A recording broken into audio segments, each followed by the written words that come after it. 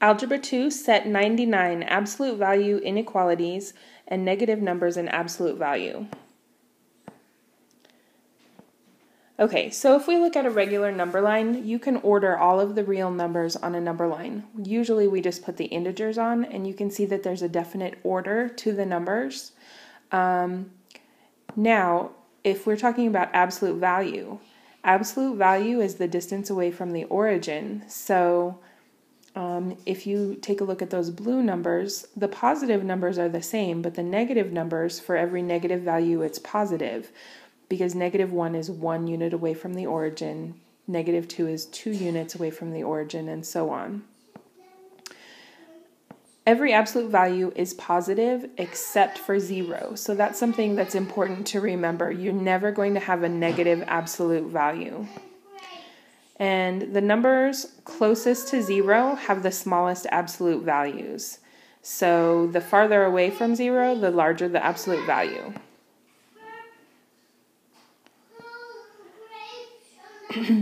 Okay, so we're going to take a look and look for all of the absolute values that are less than 3. So if we're looking at absolute values that are less than 3, I've got them highlighted here. So now let's look at the absolute values that are greater than 3. So the absolute values that are greater than 3 are going to be these numbers, but also these numbers here.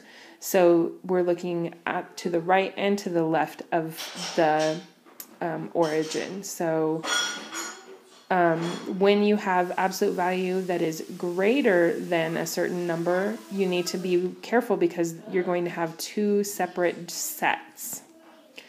So if we have the absolute value of x is less than 3, it means x is less than 3 and x is greater than -3. So that is called a conjunction.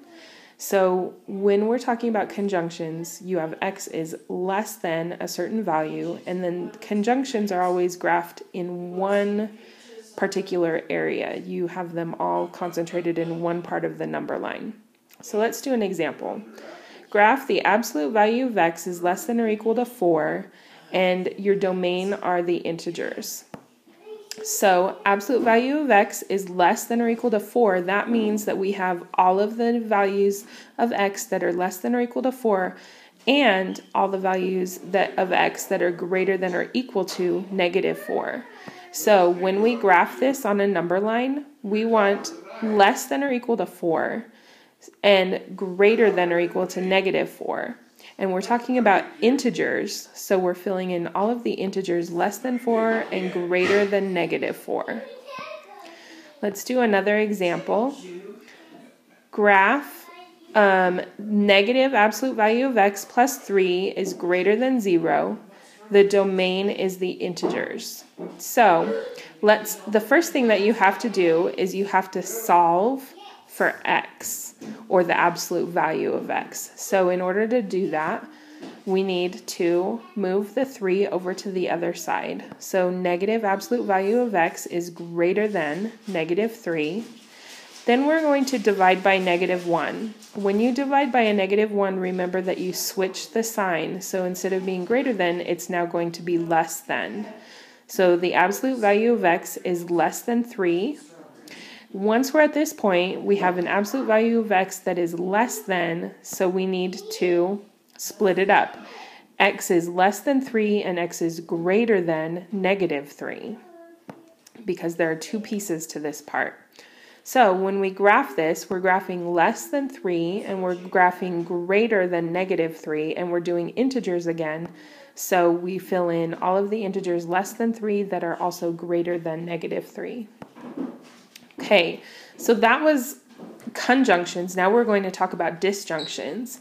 So when we have absolute value disjunctions, we're looking for when the absolute value of x is greater than a value. So let's look at absolute value of x is greater than 3. That means that we're looking at all of the values that are greater than 3 or all of the values that are less than -3. So instead of being all graphed in one area on your number line, you're going to have them graphed in two different areas on your number line. So for example, greater than 3 and less than -3, the graph is going to look like this, two different parts. Okay, let's do an example. We want to graph negative absolute value of x plus 2 is less than -2. The domain is the real numbers. So the first thing you need to do is get rid of the 2, subtract 2 from both sides. So we get negative absolute value of x is less than -4. Now we need to divide by -1. Remember, when you divide by -1, you flip the sign. So we get the absolute value of x is greater than 4. So this means x is greater than 4, or x is less than -4. So we'll graph that on a number line, and we want the values that are greater than 4 and less than -4. And we're talking about real numbers, so we can draw the line. Okay, so going back to this idea of number and absolute value, and again, I'm going to stress absolute values are never negative. So if you have something that looks like this, the absolute value is less than -3. Well, if you look at those numbers, the absolute values, the blue numbers, there are none of those numbers that are less than -3. So this has no solution, because you will never have a value you'll never have an absolute value that is less than a negative number. But if we're looking at the absolute value of x is greater than -3, and you look at all of those blue numbers, every single one of those numbers is greater than -3. So in this case, it has every solution. So our solution would be all real numbers. So we'll look at a couple of examples like that. Graph. First of all, we're going to graph the absolute value of x is less than -2, where the domain is the real numbers. And secondly, we'll look at greater than -2. So let's start with less than -2. So if it's less than -2, remember, you can't be less than a negative number with the absolute value. So there are no absolute values that are negative. Therefore, the solution set is empty set. You can also write it as no solution, or you could write it as 2 empty brackets, meaning empty set. Okay, the second one, we want all values of the absolute value of x that is greater than -2. So every real number has an absolute value that is greater than -2. So our solution set is all real numbers, because any number that you plug in for x on part B will work, because every single number you plug in there is going to be larger than -2, because every absolute value is positive, and every positive number is greater than -2. So if we graph that on a number line, you just get every single possible solution. Okay, last example. Graph negative absolute value of x minus 5 is greater than -3, and your domain is the integers.